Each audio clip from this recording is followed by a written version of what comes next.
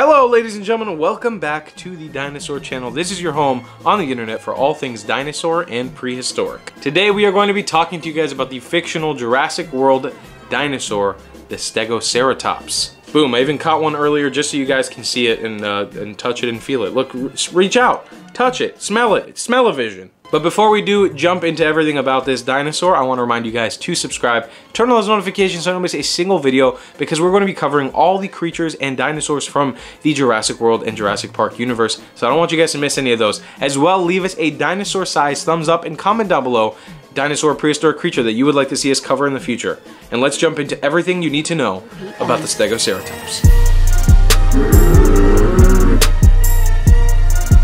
So Stegoceratops, what does it mean? The name means roof-horned face, but it's also just the combination of Stegosaurus and whatever sort of ceratopsian dinosaur ends with ceratops, which is a lot of ceratopsian dinosaurs. In most Jurassic World lore that we see, it's supposed to be a Stegosaurus and a Triceratops, but there's a cool theory that goes behind that, and we'll talk about that in a second. A side note before we begin, this is one of the least understood of the hybrid dinosaurs that Dr. Henry Wu kind of came up with in Jurassic World. There's not a lot of information since we've never actually seen this thing in real life, in the movies. Obviously not in real life because it's a fictional creation, it's a fictional animal, but we just don't have that much information, so a lot of this video is going to be hypothesis and just the general information I was able to scrap up from the internet. Nonetheless, it is a very interesting hybrid dinosaur concept. So when and where did the Stegoceratops exist? Well, it existed in cinematically nothing.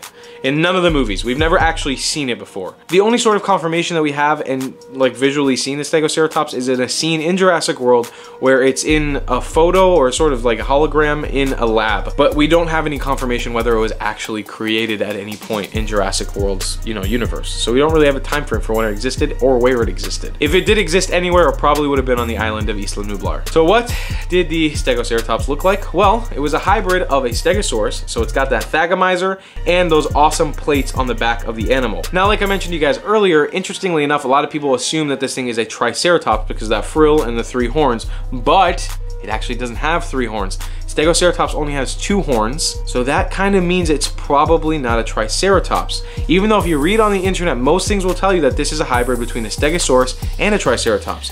It's actually probably the hybrid of a Stegosaurus and a dinosaur called the Nasutoceratops. This is another dinosaur that's known as a ceratopsian.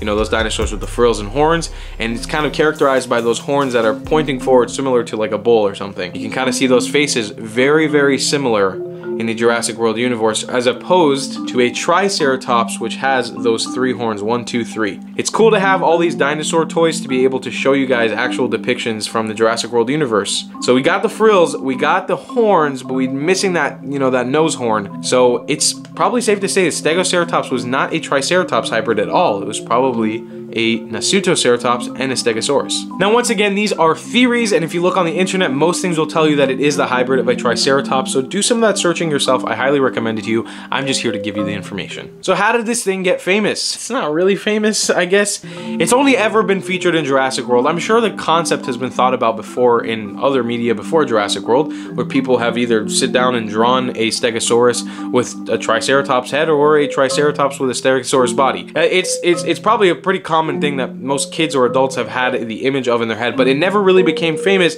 until Jurassic World, and I still wouldn't say that it's famous. It was only ever featured in Jurassic World in that one scene like we mentioned earlier. Now and again, it's been popping up in different places in the Jurassic World universe, like the different games that Jurassic World has, like Jurassic World Alive and Jurassic World Builder, and the most accurate and beautiful depiction we have of it is in Jurassic World Evolution, the video game. That's where we can see this thing on full display, full glory.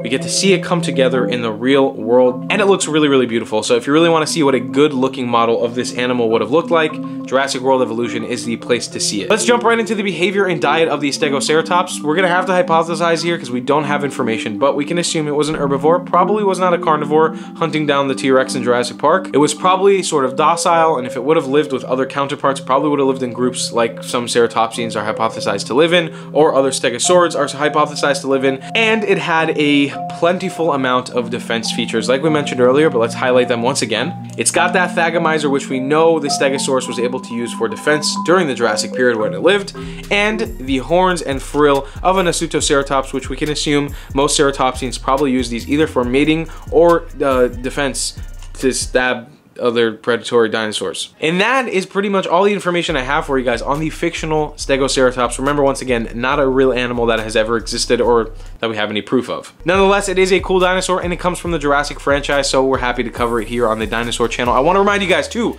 subscribe and turn on those notifications so you don't miss a single video, because we're covering every dinosaur and prehistoric creature from the Jurassic Park and Jurassic World universe.